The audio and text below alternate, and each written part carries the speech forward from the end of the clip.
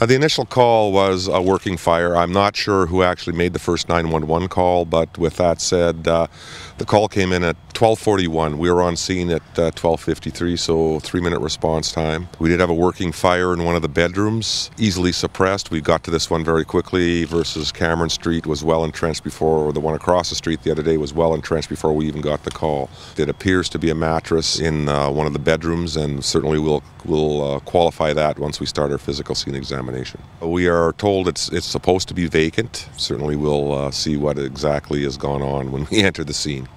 We should be done this investigation today. We've got a lot to look at. Suppression crews were quick to suppress. The fire hadn't grown too much, so that certainly gives us more to look at.